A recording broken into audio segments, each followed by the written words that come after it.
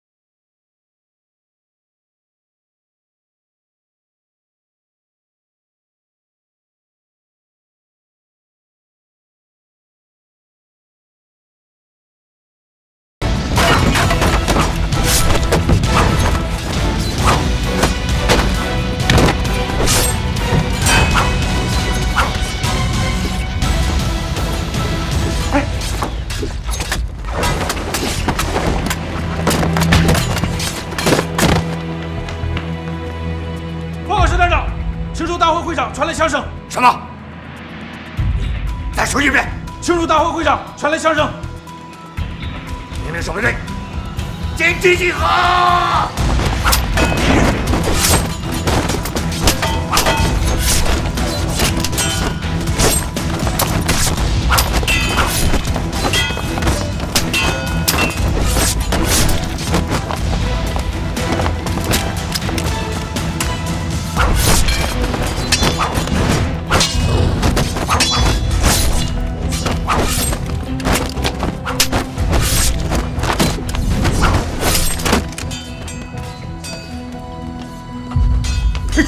姐夫，这怎么回事？怎么回事？索命判官来了。哎呀，我可不想死。不想死就赶紧溜。那这儿，你还有心思管这儿啊？啊？这祠堂后头有个沟，咱从那儿钻出去逃命吧。嘿，走啊！你先走。 命令你走，长者为尊，还是你先走的前面。我说什么狗屁长者为尊？命令你走，走前面。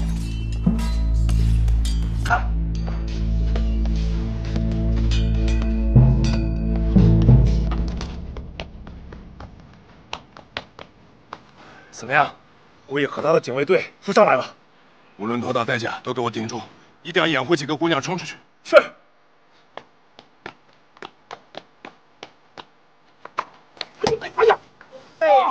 哎呀！你小子抢什么抢啊？我这先，咦，长者为尊哪儿去了？啊，让狗吃了！这谁叫你拿枪了？顶着我在前面，那不是到哪都在前面吗？看我回去怎么收拾你！ 你看看，这包有鸡蛋大了吧？你看看，我脑子上的也搅，可搅不了。哎呀我！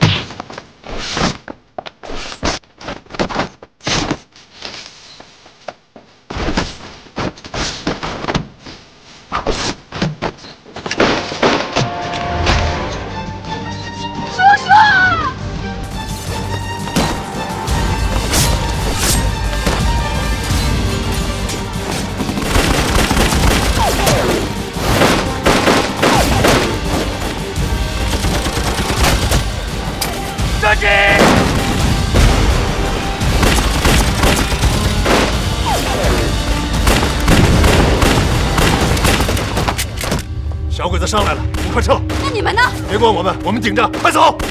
走！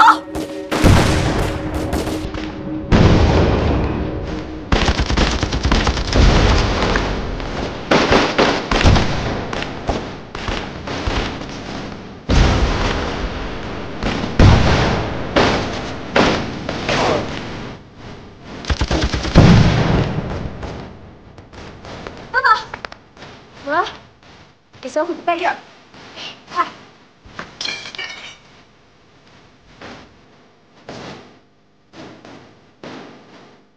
快走！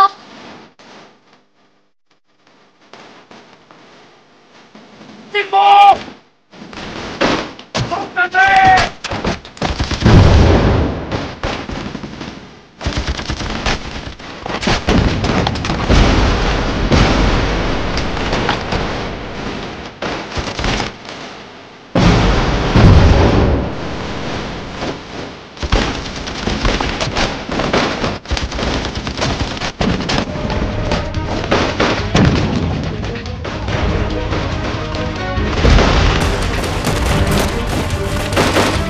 怎么样？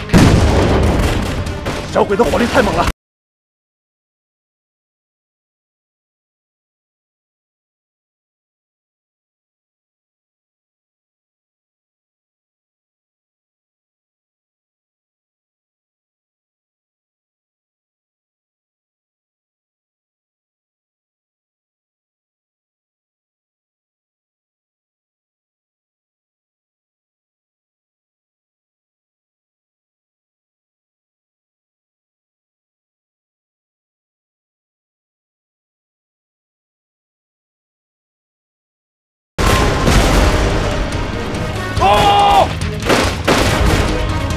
同志们，打赢他们这次进攻，我们就撤，不要丢下一个伤员。准备手榴弹。是。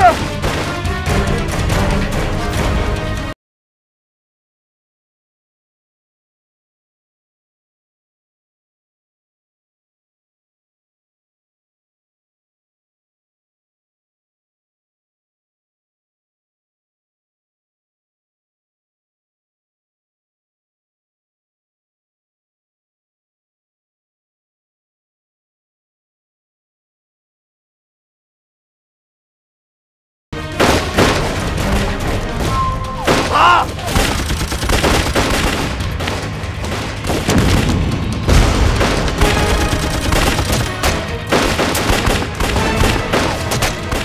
扔手雷！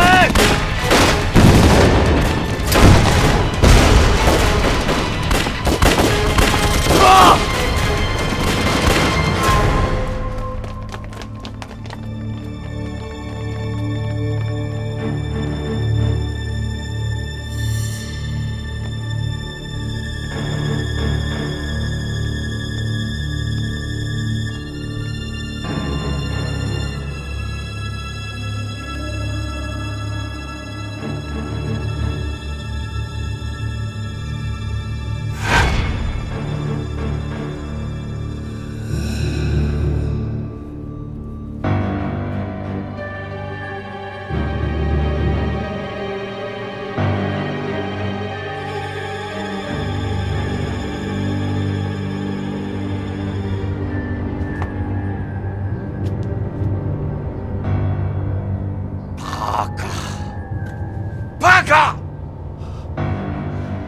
太君，您看这事儿闹的。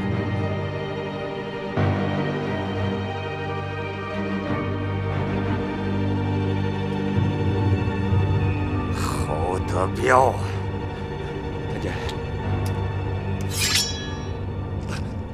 太君，太君，这事儿不怨我，可不怨我呀。不怨你怨谁？怨谁？甲方，石团长问你话呢，快回答。这事儿肯定是中共游击队干的，中共游击队干的。哎，你说话怎么也结巴巴的？你学我干个球。我说怎么了我？石团长把你给赶了，侦缉队有我。你说什么？啊？这叫长江后浪推前浪，一浪更比一浪强。哟，我的姑爷爷，我的姑奶奶刘三儿，你能不能少说两句啊？哎喂，我少不，我可不。闭嘴！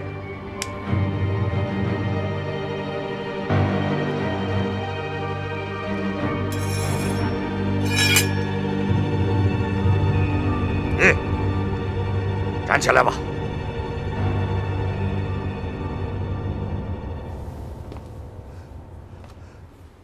谢谢太君，谢谢太君的不杀之恩。你说这一切都是中共游击队干的？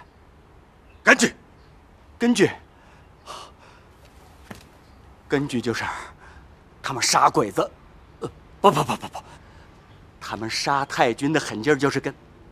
他们那股不怕死的劲儿就是据，还有那几个乳臭未干的小娘们儿，你说，国军哪有那狠劲儿啊？啊，他哪有那能耐呀？中共游击队。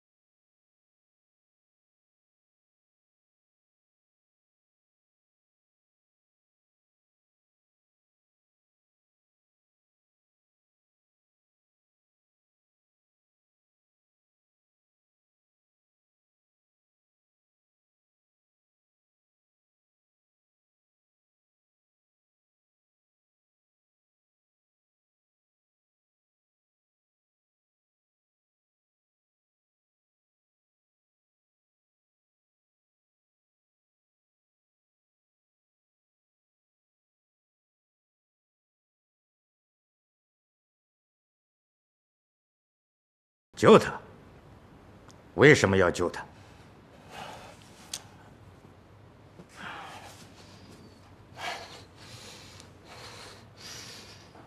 两国交战，不杀战俘，这是日内瓦公约规定的。日内瓦？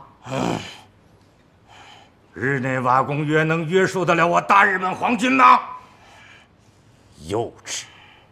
我不知道什么日内瓦。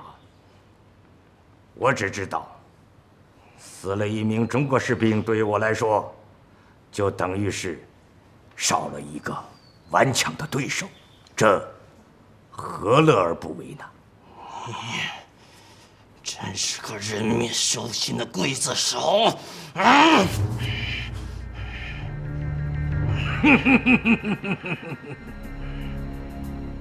谢谢，我很喜欢“刽子手”这个称呼。来人，快把这两个人拖出去，活着的。来了，喂。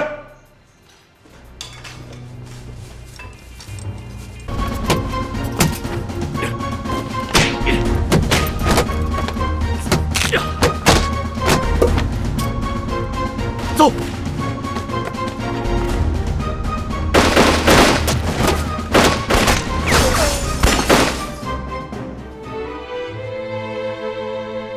我是国军特务师队长林涛，中共龙路游击队副队长杨全。谢谢你们，真的谢谢你们。在抗击日本法西斯的侵略战争中，我们是一个炸弹坑里的战友，有什么可气？二班长到，你到二班负责殿后，无论发生什么情况，都必须给我坚决顶住。是，二班工作。林队长，我们从这边走吧。好，走。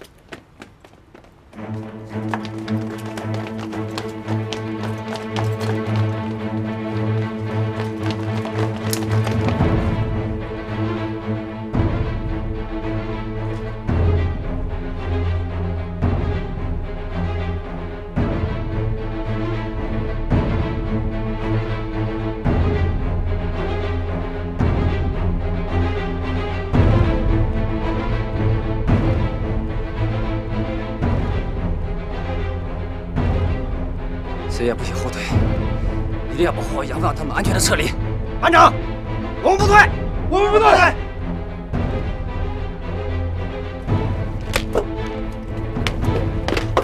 准备战斗！警告！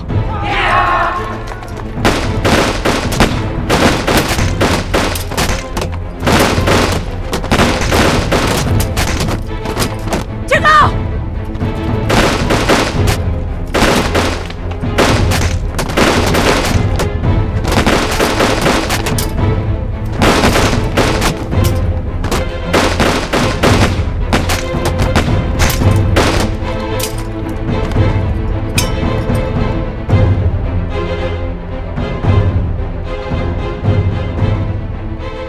我代表大日本皇军，命令你们放下武器，举手投降。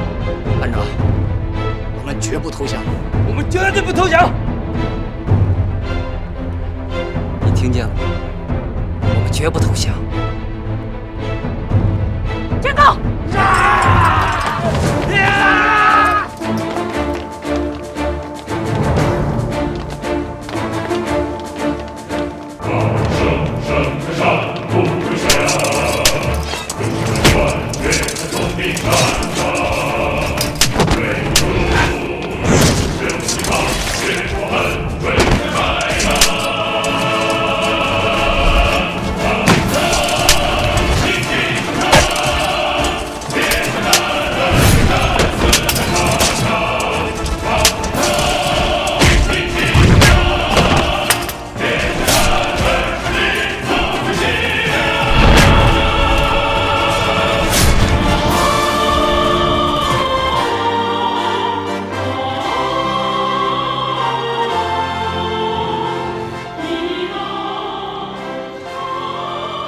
我的救命恩人，你到底是谁呀？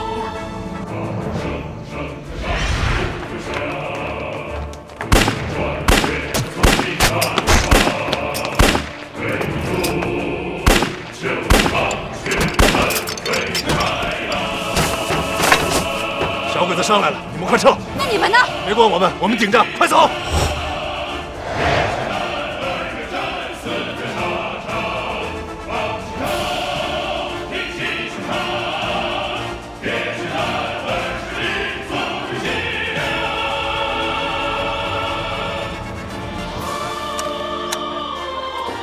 走。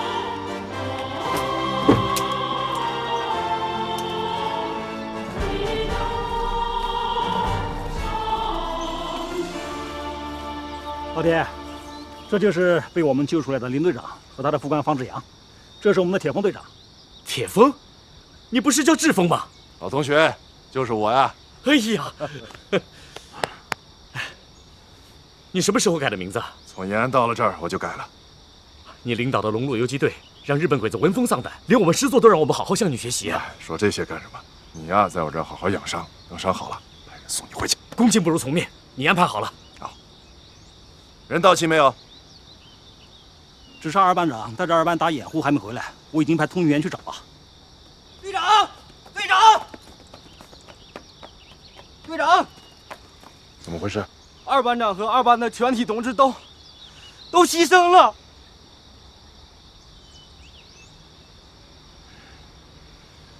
江川，他们到底是什么人呢？他们到底是什么人呢？哎哎，三姐，你自己一个人在那嘀咕什么呢？他们到底是什么人呢？三姐，干什么？你也吓了我一跳。我问你话呢。你问我什么？你自己一个人在那嘀咕什么呢？哦。 我嘀咕，救咱们的到底是什么人呢？嗨，这还用问呢？你知道？快说是什么人？你真想知道？净废话，快说！那你可得记好了。你怎么这么啰嗦你？好人！你敢耍我，我揍你！三姐又欺负人了，还有没有人管呢？哎，你们俩怎么又打起来了？陆勇，还不把手放下？这到底是怎么回事啊？这小丫头她耍我，我怎么耍你了？你就耍我了。大姐二姐，你们给我评评理。我说救咱们的人是好人，不对吗？废话，不是好人谁救你啊？这不就结了？哎，是啊，要不是他们今天及时帮助咱们，恐怕咱们今天真的是凶多吉少。所以啦，以后我们必须知恩图报。这是我听过三姐说的最中听的一句话。怎么，我以前说话都不中听吗？你看你，我前面不是给你加了3个最吗？正常。可咱们连恩人是谁都不知道，这往后的恩可怎么报呢？咱们找找去。到哪里去找？他们脑袋上又没写着字儿。不用找了。不用找了。你知道他们是谁？我不知道。不知道你说什么？我们只要知道他们是杀鬼子、除汉奸的就足够了。只要以后我们多杀鬼子，多在鬼子的脸上印上咱们的黑玫瑰之印，这就是对他们最好的知恩图报。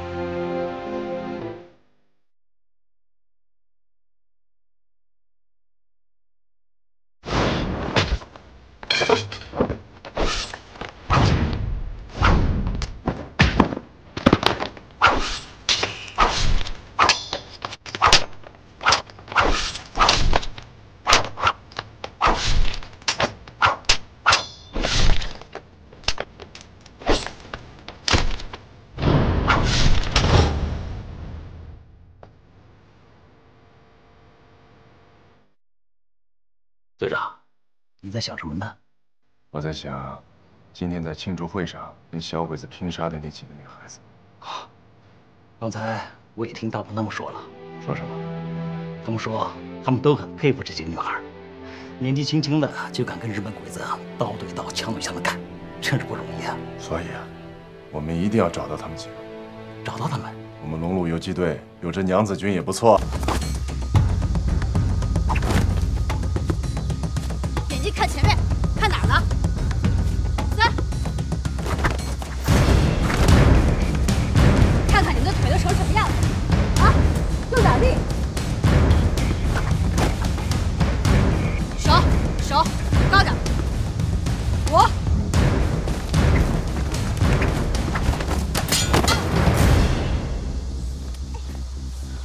我不练了。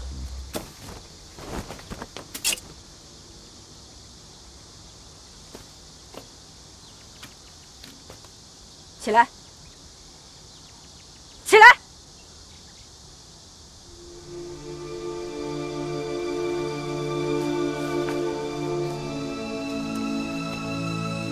我说大姐，咱们都是自家姐妹，你何必对我们这么狠心？手下留点情好不好？你说什么？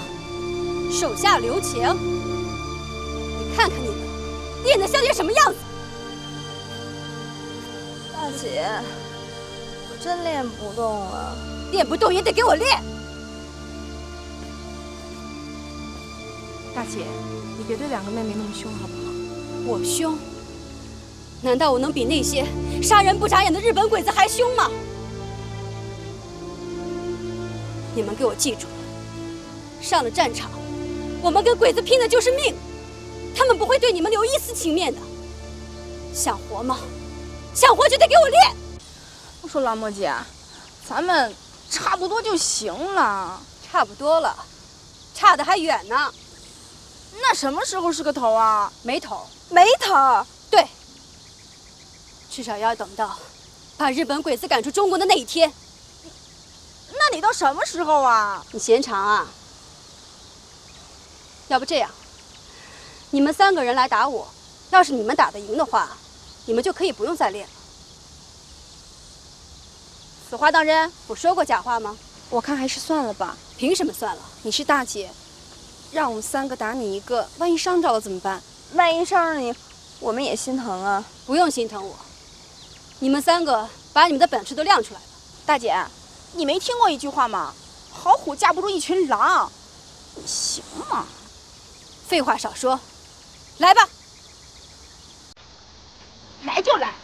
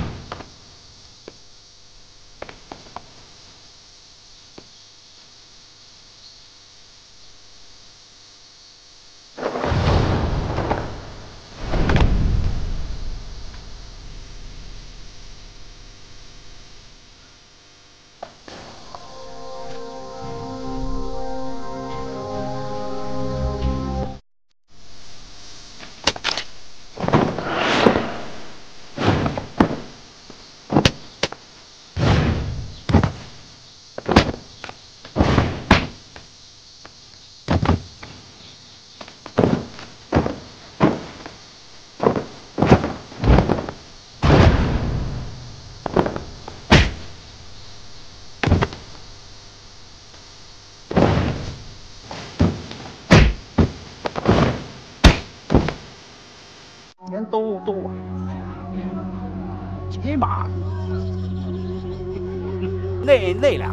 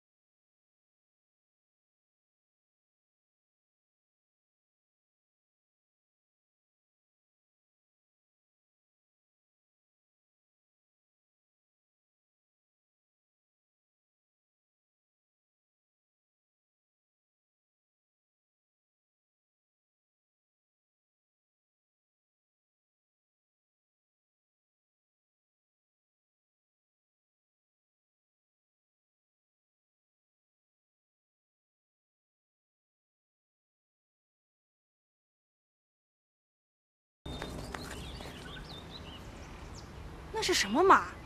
那么高，那么大。这不是普通的马，是东洋马。骑上它可真精神呢。精神个屁！本来就精神嘛。你说女鬼子精神？我说她干什么？我说的是我们。我们？清风的意思我明白了。你明白什么了？我们要想办法把他夺过来。对，夺过来。大姐，你看二姐和清风，是不是大白天说梦话呀？夺小鬼子的大洋马，能那么容易吗？肯定不容易，但或早或晚，肯定要把他夺过来。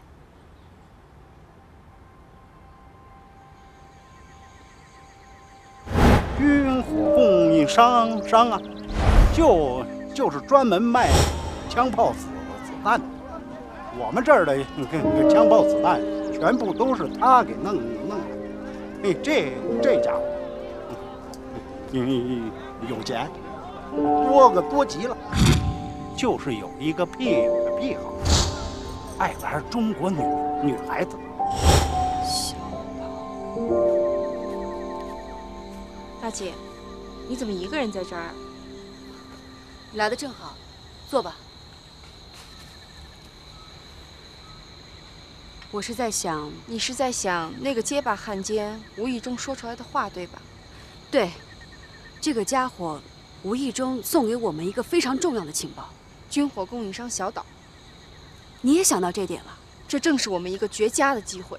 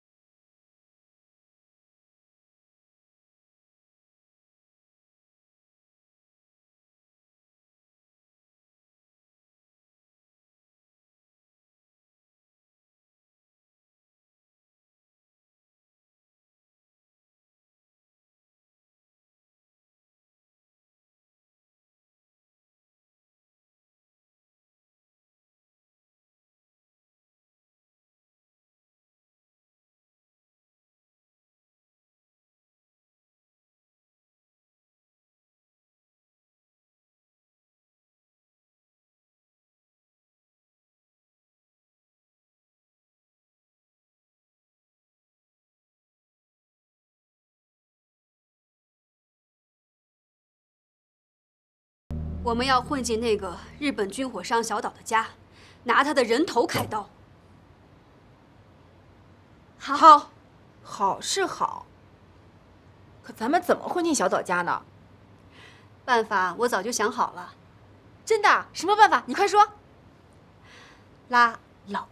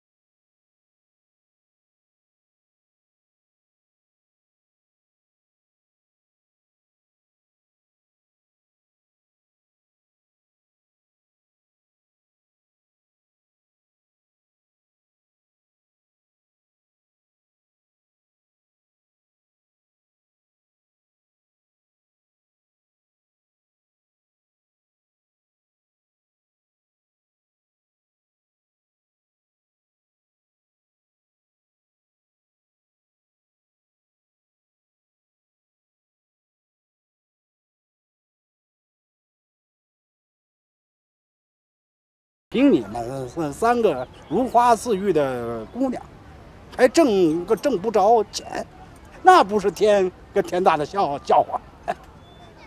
哎，我愿意为你们挑门帘，让你们挣到大钱。真的？怎么挣到大钱？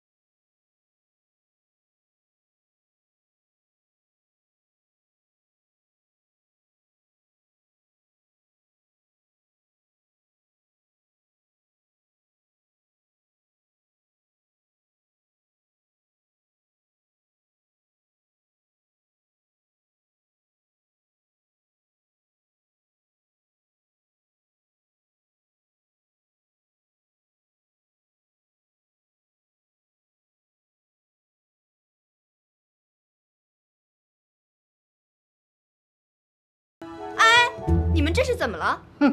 个整！我们不干了。为什么？为什么不干了？这事儿要是传出去，多丢人啊！丢人！他值多少钱一斤呢？你不要脸可以，我们可是要脸的。脸？没有肚子哪来的脸？不是你们自己说要挣大钱的吗？我们是想挣钱，可只要能挣钱，管他用什么办法。管家，把3位小姐带到客房里去休息。是，3位请。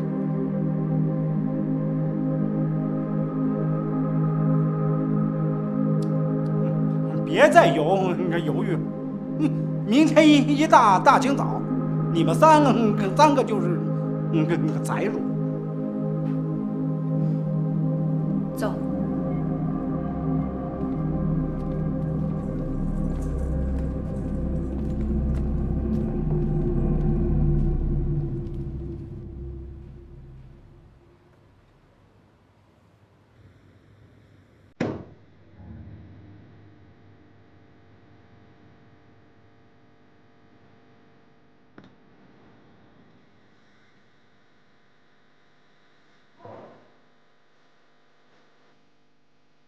江川太君，您这样皱着眉头，可是会起皱纹的哟。你没有感觉到我哥哥交代给咱们的任务压力重重吗？压力？重？我没有，我一点也没有。你没有？没有。您在前面顶着，我能有什么压力呀？你说什么？我在前面顶着？我没有别的意思，我是说，您是得过旭日勋章的人，又是打败中共游击队的第1人，再加上您足智多谋、英勇善战，无论什么样的对手，您都会战而胜之的。侯队长，你这么不遗余力地吹捧我，不肉麻吗？有意思吗？不肉麻。我们中国有句老话，叫做见了当官的不敬，迟早害大病啊。别笑，侯德彪，我告诉你，如果我们的任务出现了问题，我第1个拿你试问。小声点儿，这什么地方？我们的第1步实现了，下一步就要看那个接把汉奸的了。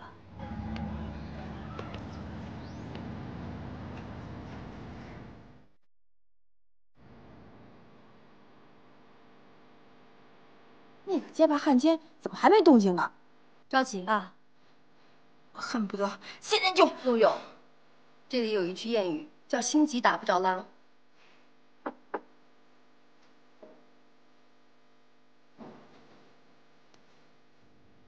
我现在就给你们3位小姐梳洗换衣服，我要把你们打扮得漂漂亮亮的，让你们光彩照人。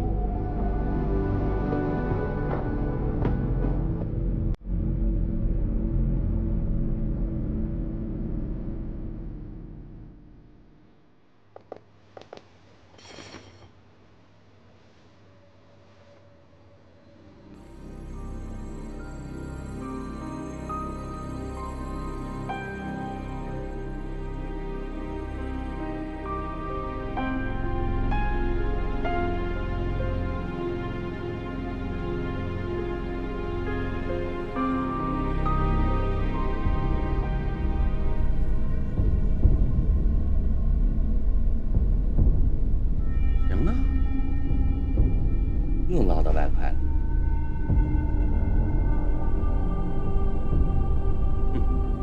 看我怎么收拾他！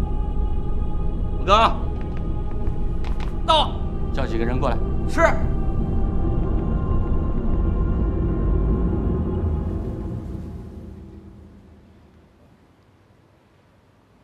今天晚上，我们到了那里之后，大家一定要沉住气，想尽一切办法跟小鬼子周旋。一定要记住，既要打住狼，又不能被狼伤着。可万一……哎呀，你就把心放到肚子里吧，哪有万一？那万一有了万一呢？小小妮，你怎么变得这么啰嗦？你要是害怕，就在外面等着我们。我不。我觉得清风的担心不是多余的，真要有了万一怎么办？咱们必须事先把办法想好。要不，咱们不就又白忙活了吗？没错，我们现在就要把可能出现的万一尽量都想出来，大家想想办法。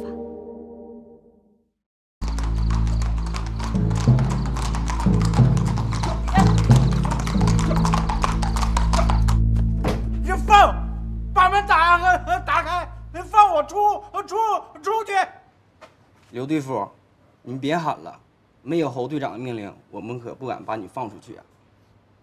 那他人呢？你把侯德彪给我找来！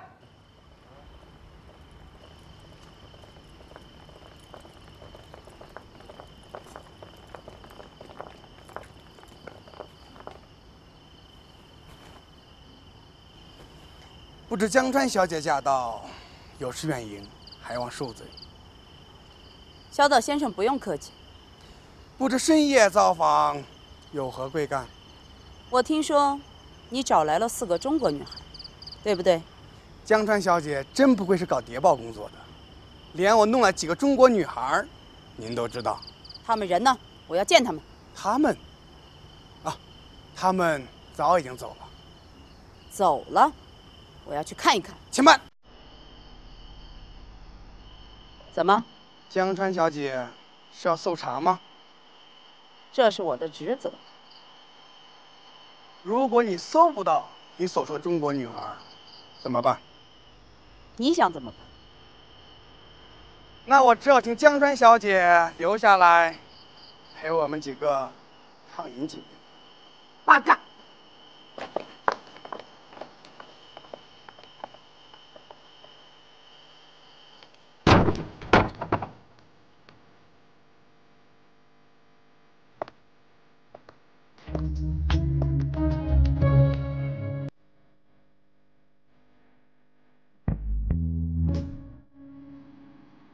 人呢？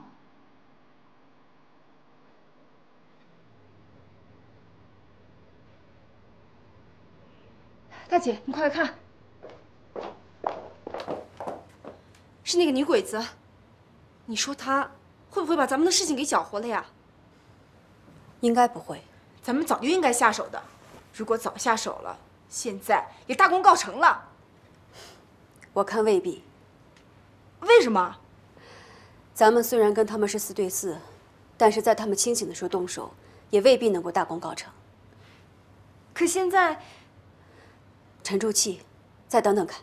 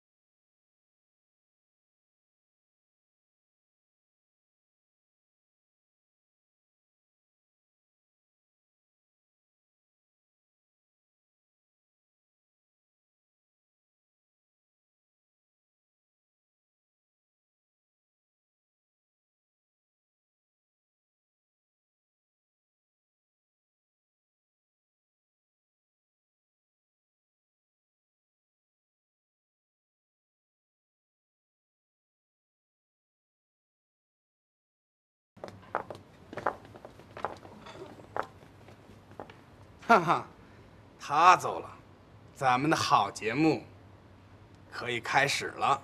哟西。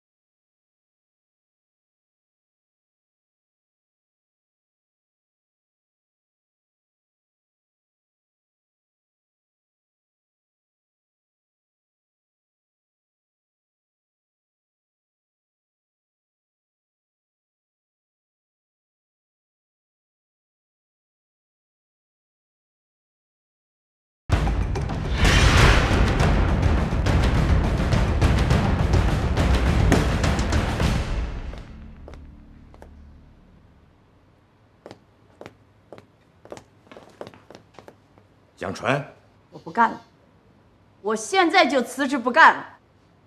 到底出了什么事？请您好好管管您的手下。我的手下怎么了？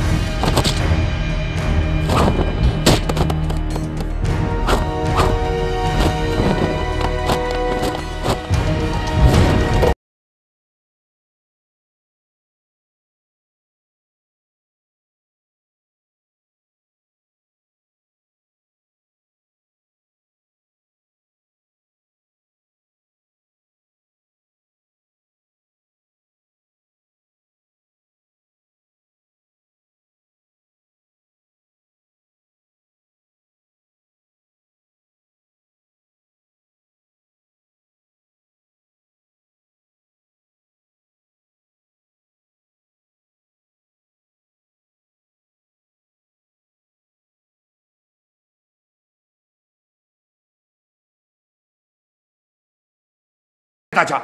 哪里打枪？肯定是小岛那里。守卫队，紧急集合！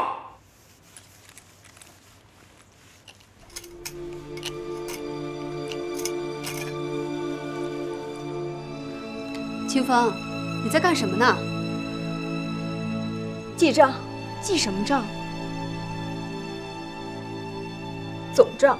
你把话说清楚，别让我们猜谜。这还不清楚吗？我不消灭204个日本鬼子，我绝不罢休。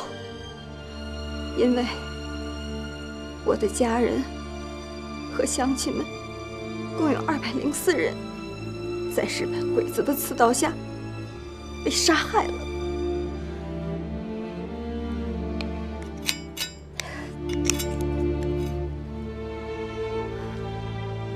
清风做得对，我们就是要牢牢记住这笔账，我们就是要跟小鬼子以血还血，以牙还牙。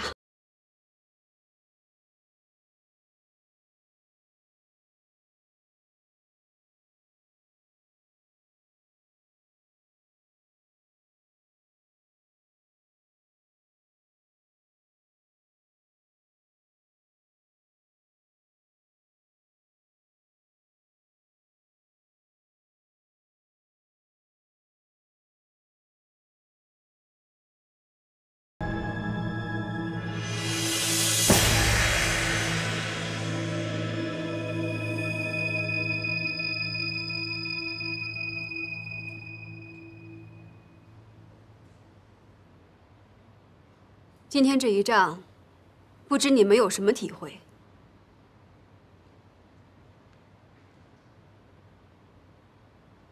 我的话，你们没有听懂吗？大姐，我实话实说，今天我才感觉到，我们的武功真的是差远了。我们现在谁死在谁手里，还两说着呢。我也承认，我也打不过我那个对手。我更打不过了。我要的就是你们这句话。承认对手比自己强，比自己厉害，这并不丢人。可怕的是，明明打不过，而闭着眼睛说瞎话、说大话。既然打不过，我们就得想办法打得过。什么办法？办法只有一个：苦练。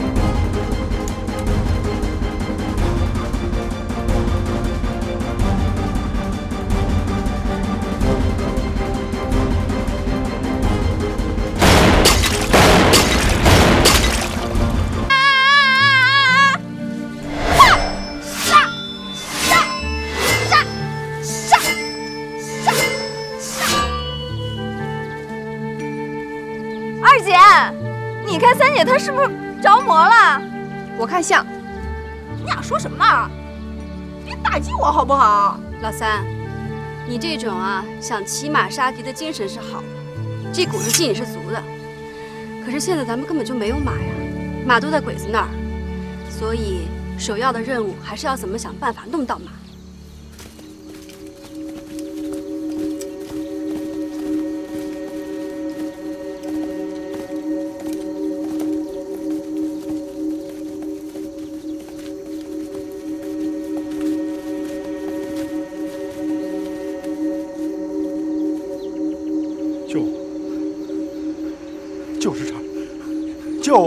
就是这儿，他们把他就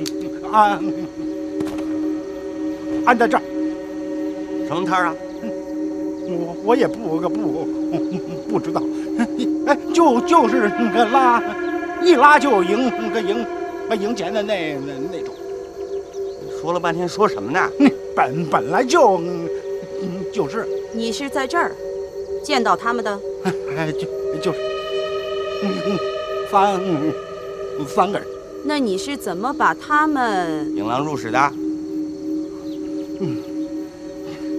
是，就是那个姐姐，她对姐夫，你给我求情，不能杀我。别叫我姐夫。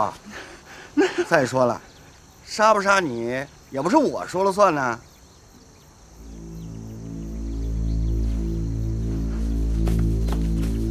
江川太君，你们可千万不能杀我，留着我还有那个大作用。留着你还有用？有，那三个女孩，只有我见过。你们要抓她，还得靠。这小子将来还真有点用。那好，这次我就不杀你，给你一个戴罪立功的机会。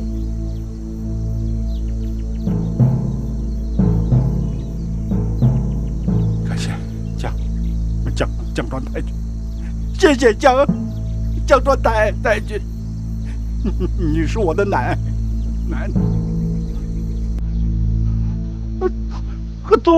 我祖奶。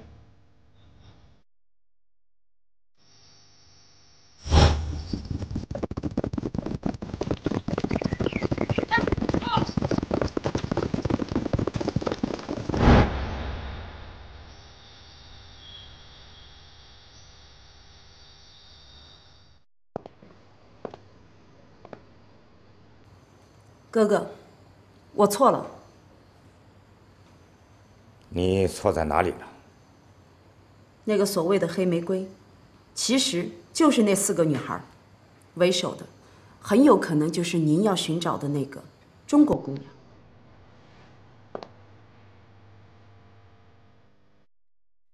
你说的是她？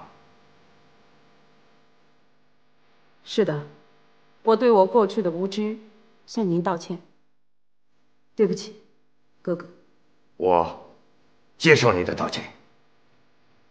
妹妹，在我们日本有这样一句谚语：你看似最不可能成为你对手的人，往往就是最强悍的敌人。千万不要看不起他们，如果你看不起他们，就有可能给你带来毁灭性的灾难。はい。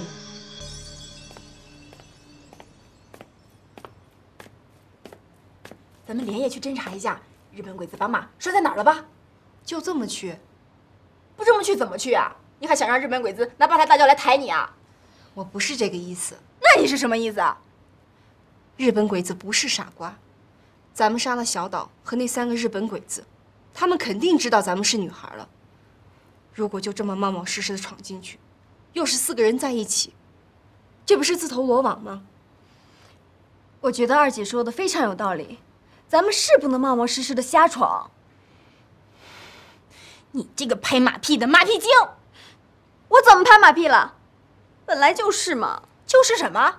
就因为他们知道咱们是女孩，就缩手缩脚了？那你们说说，咱们还要不要夺马？当然要夺，可夺是干出来的，不是说出来的。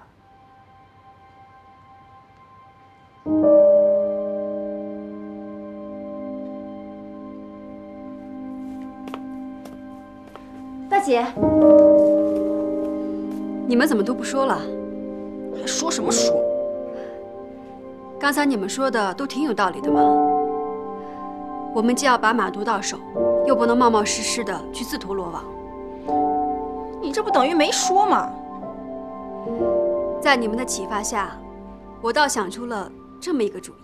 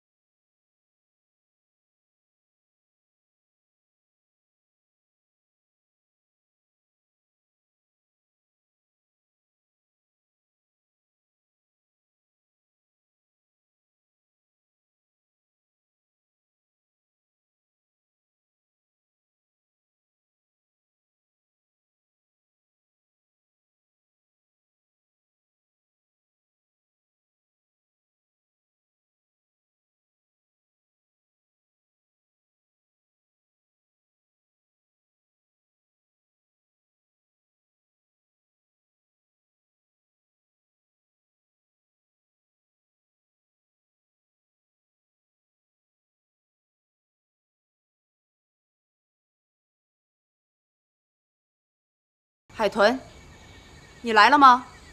我早就来了。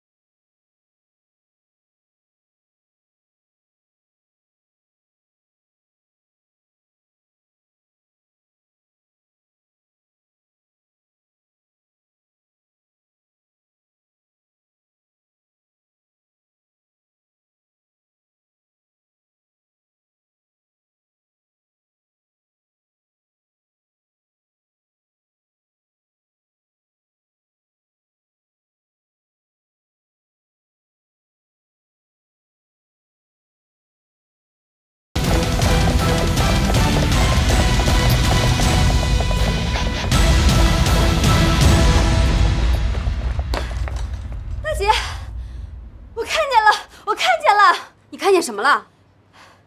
马，什么马？咱们的马呀！不是说中共游击队的人出现在这里吗？他们人呢？人呢？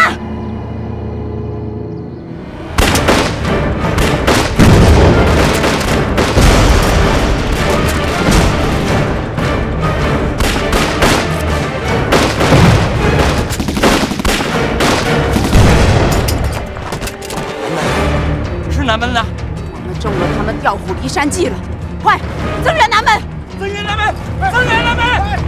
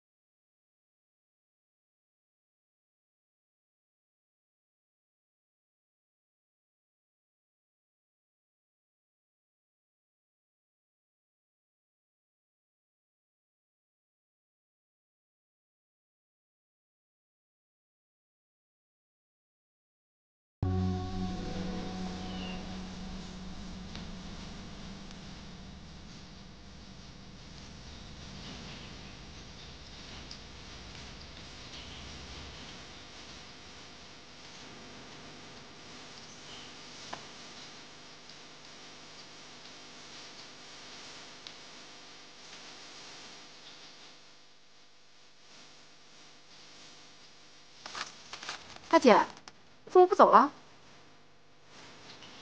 不行，咱们不能这样空着手就回去。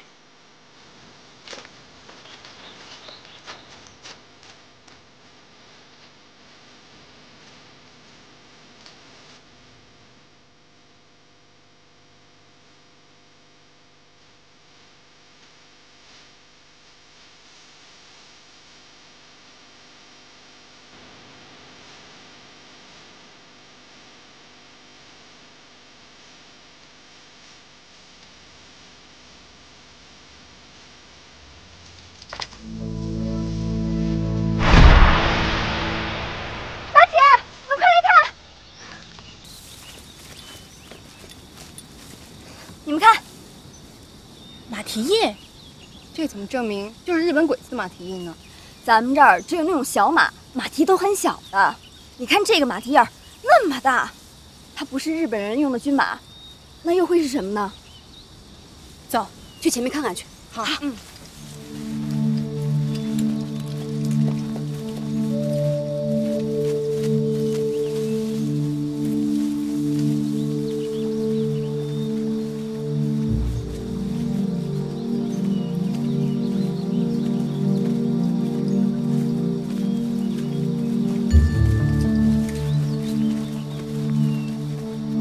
这里应该就是小鬼子给军马洗澡的地方了。好，那咱们就在这儿躲马。我看没有那么容易。怎么？这些军马全是小鬼子从国内运来的，他们把这些马都当成了心肝宝贝，他们准会派兵保护的。那就打呗，咱们手里又不是没枪。如果打起来伤了马怎么办？是啊，那咱们躲马的意图不就又落空了吗？我倒有一个办法，怎么不行？大姐，那样你可就太危险了。不入虎穴，焉得虎子？只要能夺来战马，冒点风险也是值得的。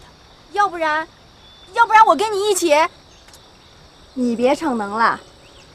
我怎么逞能了？谁不知道你是旱鸭子呀？你下水，你准傻眼。就这么定了，你们赶快做好夺马的准备。是。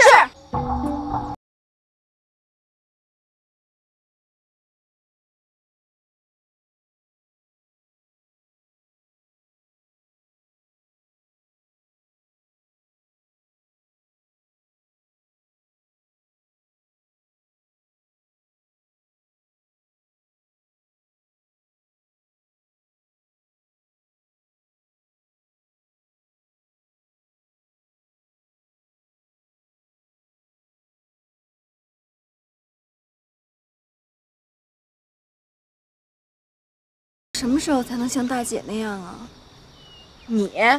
我看还是算了吧。我怎么了？大姐这点本事，够你学一辈子的了。就冲你这句话，我也要把大姐这身本事给学到手。你呀，还是学你三姐吧。